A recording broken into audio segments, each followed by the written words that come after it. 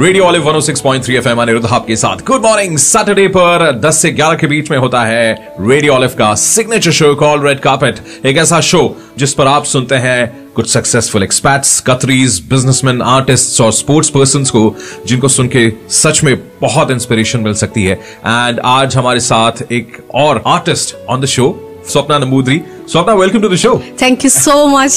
It's absolutely my pleasure to be here. Thank you so much for having me today. Lovely. Let me introduce Swapna as well.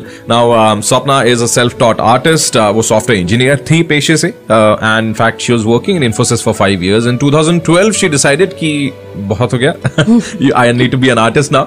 So she pursued her passion and made it a career. She does sculptural artwork that are completely made of discarded plastic bags and bottles.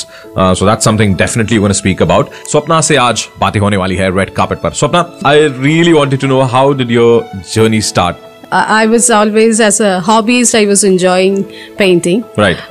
So evenings are meant only for painting. Right. So it was like that when I was working. It's kind of a meditation for me. And whenever I come back, especially when it's kind of stressed evenings, I absolutely spend some time. It's not like continuous 2 hours or something. I just do something with my paints and brush. Right. So that's how it started. It was just a meditation or a hobby for me. Then so that continued for a phase of 5 years or so. And then I conceived my first baby, and so after her delivery, it's kind of another experience. Right, As a mother, I was feeling, I was always a guilty mom because I was not able to spend some time with her when I was working. Right. So the juggling part was really difficult for me. Yeah, it's quite tough, isn't it? Yeah. And obviously the software field, the timings, it has to be more than 9 hours, but it can extend till 10, 12, work from home, everything. Yeah. So that part, then both of us, my husband especially, he just gave the word, if you want to take a break, just take a break.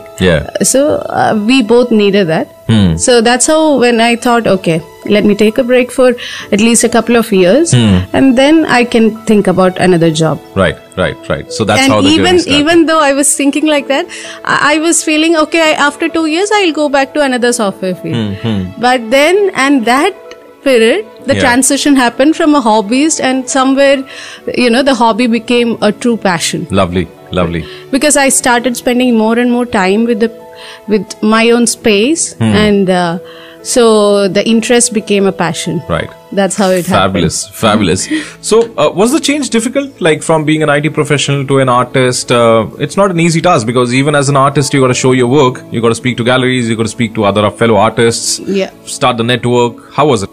The change as an engineer to an artist is kind of gradual. Right. I didn't let myself down for some time, because I the next day. I remember after resigning, the very next day, I started spending with the paintings. And then I thought, okay, I'm getting a quality time whenever the kid is sleeping. So then I started research online, how to, how can I improve the skills? I know that time I was just a hobbyist. It was not worth the selling or exhibiting. Right. So I just wanted to polish myself, and I was not sure if I would be able to learn it professionally. So that confidence bit was lacking. Right. So I just went online and browsed, hours and hours. So that was kind of a research time that has really benefited throughout the journey, because I need that time to update myself, kind of thing. Right. So that's how I started exploring the possibilities of doing different things and using the online medias as a platform to exhibit. So that was the transition. Lovely. Swapna, it's always very important to stay inspired. When you work, it's the salary, it's the bonus, it's the accolades that you get from your teammates and your bosses. As an artist, you are alone. Yes. What keeps you inspired? I just don't wait for inspiration. All right. I right now, I just start my work, and then the inspiration gradually comes to me. Cool. So right now, I know my timing is very constrained because I have 2 kids. Yeah. So luckily I have a space for myself. Right. So the table will be always ready. So whenever the kid is sleeping, my space will be ready for me. Yeah, that's your work time. Yeah. So I just start with painting. Yeah. And then it will guide me to somewhere else. Obviously, there will be down days. Yeah. But even if it's like that, I just try to, not worry about it. And I just try to find myself engaged in something else. Right. Let's talk about your plastic sculptures as well. So tell me more about it, and how was the feedback when you put your exhibition on display? Tell me the story. The plastic work started back in 2012 or 13 that time. Okay. But that was not artworks. So, and also I was, at that time I was not a full-time artist. I was kind of doing so many things. And when I came to Qatar, like recently 2 years back, I started doing sculptural works. Right. That was artworks, and also I didn't get a chance to exhibit here, but I exhibited it online. Right. And also then I was not sure to concentrate only on the sculptural works. I was doing something else also. But since 1 year, I was concentrating only on the works. Right. And I was working on many themes related to the ocean life. So I was getting a brilliant feedback on the online galleries. Lovely. So that gave me the confidence and, the feeling that, okay, somebody else sitting on somewhere else in the world is enjoying your work. True. So that is kind of a motivation, and I just really concentrated on that. Lovely. And that's how it began. Fabulous. So tell me more about Qatar art scene. Now you've displayed your work in Qatar as well. Yeah. Tell me more.